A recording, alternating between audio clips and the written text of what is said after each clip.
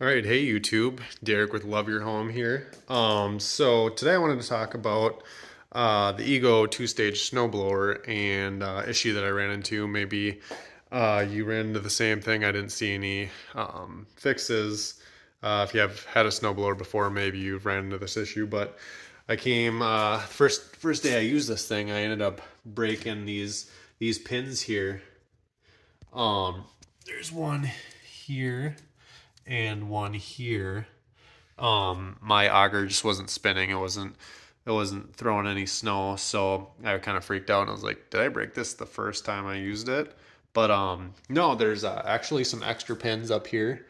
I used mine, so I got to pick some more up, but I threw them in there. Now it spins again. Now it works. I guess these little pins take the stress off of your auger in case something actually gets stuck in there. Those will break instead of your auger. So yep, just pop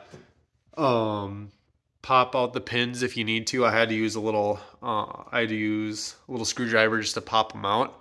I had to hammer them out and then put the new ones in and screw them down, and no issues. I've been using it for about 3 months now, and yeah, if it happens again, I know how to fix it. It took me about 10 minutes, so good luck on that. Yeah.